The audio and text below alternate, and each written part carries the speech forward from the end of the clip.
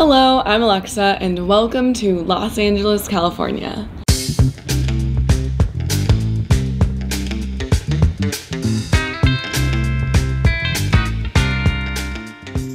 So first of all, why am I here? Well, I'm here for work with my company Zendesk. Zendesk builds business software for customer engagement. That does not sound very cool, but Zendesk is making it cool by making it better. To attend our all-creative team offsite. It's an event that our leadership team organizes every year to bring together our global teams to connect, collaborate, and get all on the same page about our team's goals. This is a huge effort because we have creative team members all over the world in distributed teams. We come together from California, Oregon, and Canada in the Americas, to Melbourne and Singapore in the Asia-Pacific region, as well as London, Copenhagen, Dublin, Krakow, and Montpellier in Europe. Our creative department is rounding up to be about 100 people in total, which is incredible. Our team members are vast and come across multiple different disciplines, including product design, content strategy, UX research, and engineering for design systems on the product side. And then we've got brand design, copywriting, videography, photography, video producing, motion design, presentation design, interior design, and event experience design on the brand and marketing side of things. And finally, project management, research operations, and design community under our design operations team. This team is full of a lot of amazing people. And since we only meet like this once a year, I thought it'd be fun to make something together. Since working at Zendesk for about 2.5 years, I think it's safe to say that I know this team quite well. And I know this team to have a great sense of humor. Hi, I'm Alexa. Hello, I'm not Alexa.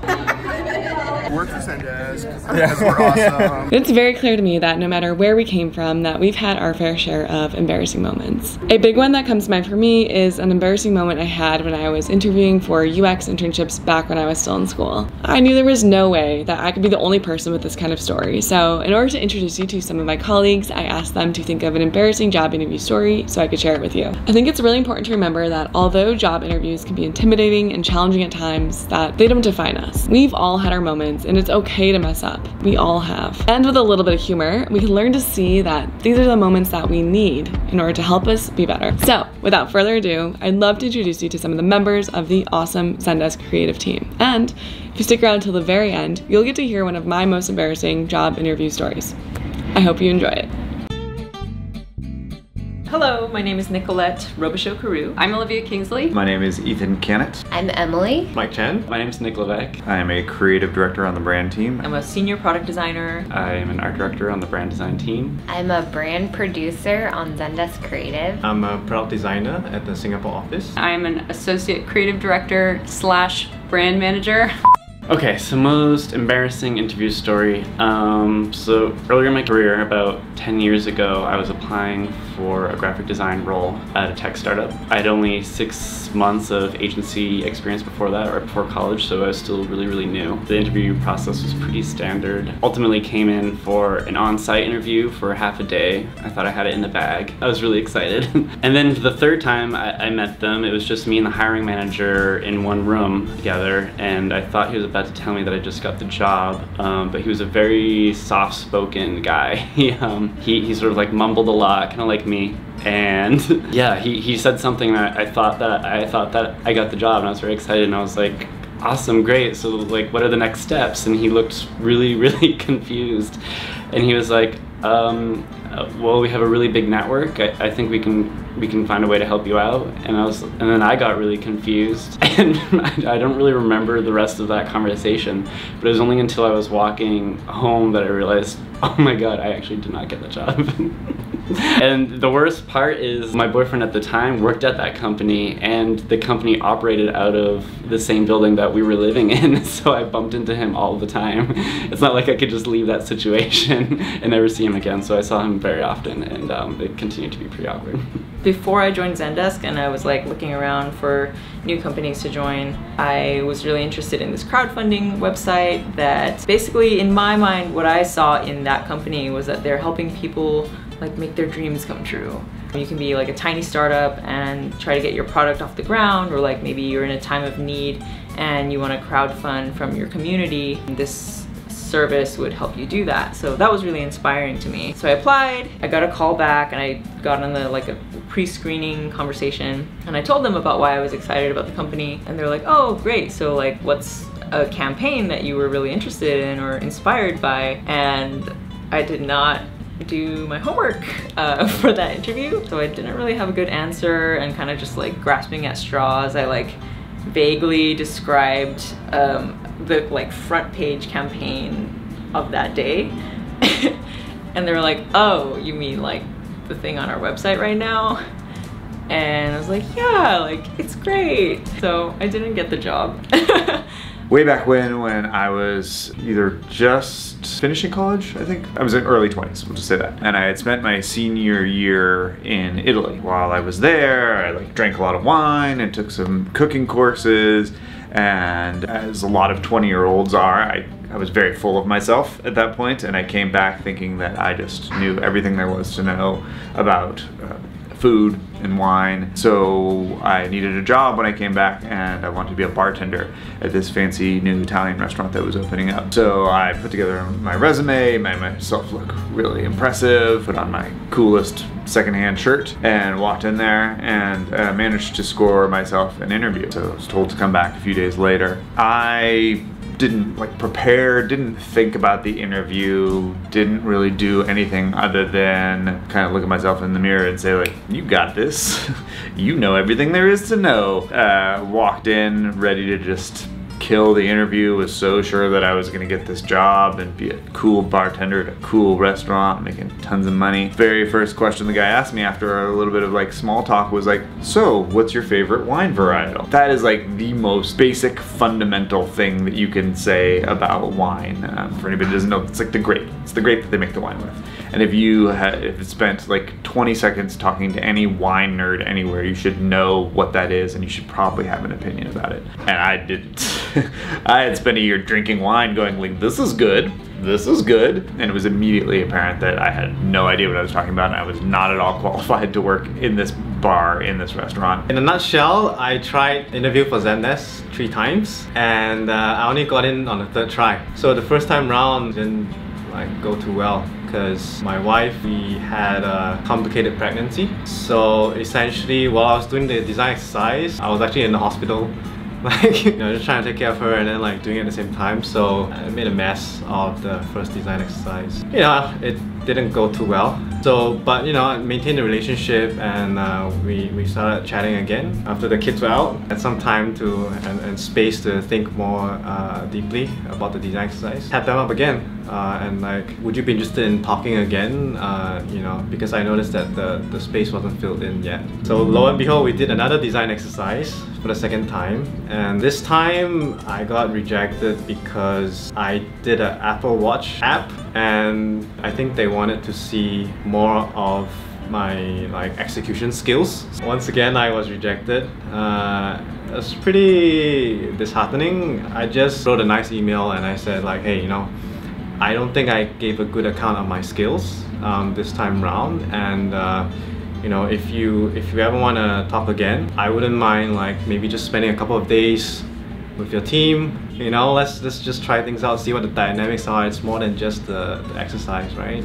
And then I think the email went well with the team. A couple of months later, you know, I got the chance again. This time I got through, so they brought me in to work with the team for a few days. They kind of liked how I communicated with them, so this time I got the job. So yeah, 3 times. I'm a writer and performer on the side. I write plays and perform at theater companies and stuff like that. And so I had a couple years in my 20s when I was basically traveling around and performing, and I knew that I needed to get a job. I was interested in working on a creative team, and the tech industry had a lot of the values that I wanted in an employer. Like, I knew that I could be myself there, and so I thought this might be a good fit. But I didn't really have a ton of experience. I had worked as a freelance copywriter, so I was super excited when my friend Chelsea told me that there was an opportunity at this agency she was working at. So when I did my job interview, they immediately did what most tech companies do, which is that they give you an assignment, like a writing assignment. This one was extremely difficult. They gave me a blog post that was a super long, in-depth piece about solid state enterprise memory drives. But it was deeply technical, and to the extent that I don't think that's actually what was needed for my job. And I had never learned anything about this before. So I had to do it within 24 hours to read the article they gave me, but also do all of this supplementary research. So they had expected me to write a piece based on the piece they gave me. So I finally cranked something out in the wee hours. I don't know anything about SSD, enterprise, whatever drives anymore. Clearly it didn't stick. They call me in, I go to the interview. As soon as I get there, it's like in a giant room and I'm sitting there with the founder, and she's like asking me questions like, what do you think it means to be empathetic? And what does it mean to work with people? You know? And I was like, this is such a crazy contrast. Like 1 second ago in this interview process, I was diving into this intense technology, and now I'm expected to sort of just like talk off the cuff about really big human philosophical issues. And it's in this giant room, like their biggest conference room. Like it was like they wanted me to feel scared, and I did. The next thing that happens, I think I stumbled through that just like this. The next thing that happens is I go into a smaller room with a couple of other people who just ask me questions that are basically like, name some buzzwords. I was like, big data, cloud things. Like, what does this have to do with being a writer? There's no like actual connection to what I was expected to do or what I saw was my craft or what I was interested in doing. Anyway, I don't know. Apparently this all went okay, but I got the job. But as soon as I got there, it was very clear that they didn't know what to do with a writer, which I should have known to begin with. That's my tale. The good part is that my friend Chelsea, who was working there, quit the day I started and then got me my job at Zendesk. So I am always grateful for that. I can't believe I'm admitting this on camera. When I first graduated from college, I moved from a pretty small town to San Francisco. Got put in the grind of tech interviewing for entry-level content management positions. I was on final rounds at a big tech company and I was really excited about it. My final interview was a back-to-back interview that was 4 hours long with about 6 different people. So I was pretty nervous for it. I made sure to do, study my notes and have everything prepared, and that morning when I woke up, I was a little bit tired. I didn't sleep so well, so I made sure to drink a lot of coffee to be ready and a lot of water to be hydrated. Long story short, I was way too timid to ask for a bathroom break during this 4-hour interview and didn't really realize that I really needed a bathroom break. And the final interview came around. It was pretty intimidating people, so I felt kind of bad saying I'm sorry, but I have to use the restroom. Can this hold for 1 minute? But I just couldn't hold it and I peed my pants. Luckily, I'm not sure anyone noticed, but definitely ran out of there pretty fast when it was over. Did you get the job? I didn't get the job, but I think it was a silver lining because I ended up getting a job that I was way more thrilled with. I really believe, not just from that interview, but through all of my interviews in career development, that everything happens for a reason, even though rejection can be hard, but it really plays out for the better. Okay, so my embarrassing job interview story brings us all the way back to when I was still in college. I was looking for a UX internship for the summer before I graduated, and I had a personal connection introduced me to someone who was working at a super cool tech company that I wanted to work at. And so I went in, and it was a very casual conversation. It was certainly an interview, but it was very casual. And basically, the conversation went really well, but they didn't really have an internship opportunity available. So he was going to go back to who he had to talk to on leadership and see if they could basically make one for me. From then on, we sort of just went back and forth on email. So, I don't know, a couple days go by, maybe a week or so. It was a while back. I noticed on the media that they had just launched this super cool new product and feature, and I was super jazzed about it. And so I wanted to let him know that I had just noticed that they did this thing and how exciting, and hey, it was basically I wanted to check in. So I wrote him an email. I wanted to just check in and see if, if this opportunity was gonna happen, and I included how excited I was for him and his company for launching this really cool new feature. So I go on with my day, and then I start to realize that a bunch of other tech companies are also launching really cool products and features on the exact same day. Kind of weird, right? Like, can you think of one day out of the year when tech companies launch really cool and innovative products and features on the same day? I'll give you a moment to think about it. No? It was April Fool's Day. Yeah, not a good look. So I don't really know like what the history is to April Fool's Day, but basically, at least in America, it's this day, it's April 1st every year, this day where people are just joking more often than they usually do. And so a couple years back, maybe like 4 or 5 years ago, tech companies decided that they wanted to participate in April Fool's Day. And so I think it's hilarious and awesome. It's definitely like, it's not like they're trying to trick people to be mean. It's supposed to be playful and funny. I was so embarrassed, like mortified. I had just written this very serious email to someone who I wanted to work with, someone who I wanted to be my boss, and I had completely fallen for their joke. Sort of to make matters worse, he emailed me back and he said that he wasn't able to help find funding for the internship, so it wasn't going to work out, and he completely ignored that I had fallen for the April Fool's joke. Like didn't even mention it. And I felt so ridiculous. It's not like I think that because I fell for this joke that I didn't get the job, but there was just no moment to just, yeah. Like it would have been fine, I think, if he just would have been like, ha ha ha, did you know that this was a joke or something, but he just didn't bring it up. Shoot, they got me. They definitely got me. So this is a thing where right around April Fool's Day, tech companies would start launching these like really cool, innovative, like different features that just seemed really like blue skies, like really just like outlandish ideas. And so I basically fell for one, and yeah. And maybe you have too, because some of them seem really cool, and this one in particular seemed really cool, like it should have been a thing. This desk isn't mine, but I'll be sitting here for the next 2 hours. I booked it on Airbnb. You pay by the hour, so it's more affordable than buying a desk. The owner of this desk will be right back. Introducing a new feature in the Files app, Screen Cleaner. Screen Cleaner uses the Smudge Detector API to identify imperfections. Working with Virgin, we've created a new interface called Total Temperature Control.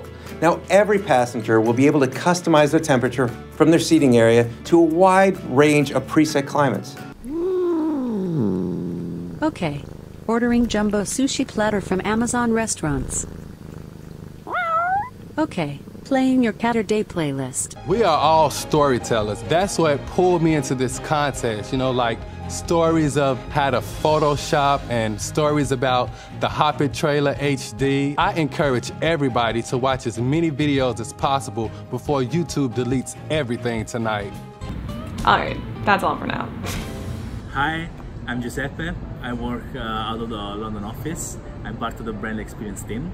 Hello, my name is Tian Wei and I'm the senior product designer working on Sunshine CRM, and I'm from the San Francisco office. Hello, I'm not Alexa. My name is Lynette. I work out of the Portland, Oregon office for Zendesk. I'm a senior product designer focused on onboarding experiences. Hi, I'm Nick. I'm from the Copenhagen office. I'm a senior product designer working on Guide. Hello, I'm also not Alexa. I'm Fiona, product designer working out of Melbourne office in Australia. I focus on Antimonde.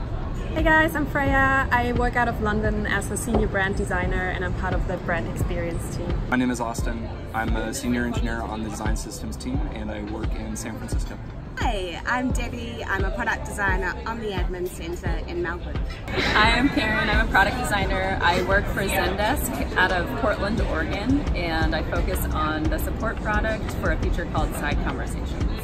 Hi, I'm Sarah. I'm a senior product designer on the Melbourne team and I work on Antimonde. Hi, I'm Damien. I'm a product designer working on integrations from the Melbourne office. Great, thanks. Good job. My real title is SVP. It means Sketch, Visual and Product Design.